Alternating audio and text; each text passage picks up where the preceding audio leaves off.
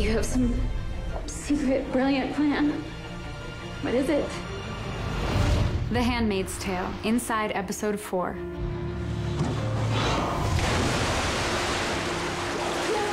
Janine, you're too jumping. Come on, it's okay. Come on. In episode 404, the milk car was really one of my favorite things about the season. Just the idea that that's how they get out. Oh, you have to hide. Okay. Ready? You got Lizzie and Maddie. They are in cold liquid. They are submerged in milk. What I was looking for was the idea that June is trying to make decisions and making decisions that I would make, that any of us would make. We're okay. We're gonna be okay. It's okay.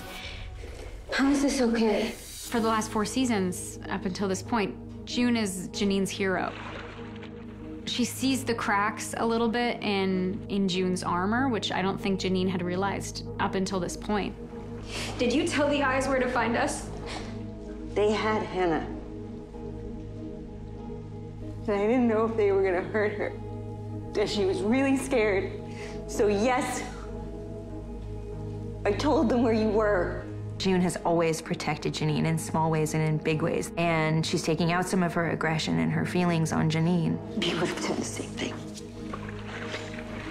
You don't know what I would have done. Something stupid and dangerous. This is stupid and dangerous. And Janine, beautifully done by Maddie, steps up and says, you have to stop doing that. I'm a person. It's a huge progression for her character. We've heard that Gilead is struggling with a resurrection in Chicago. And where does June want to go? To Chicago. She wants to be in the heart of it.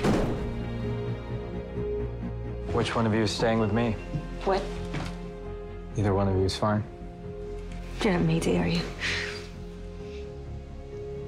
What's Mayday? June and Janine are seeing the reality of a situation very differently. Teresa said close air what they have a lot of since the stores were full when the fight We started. can't stay here.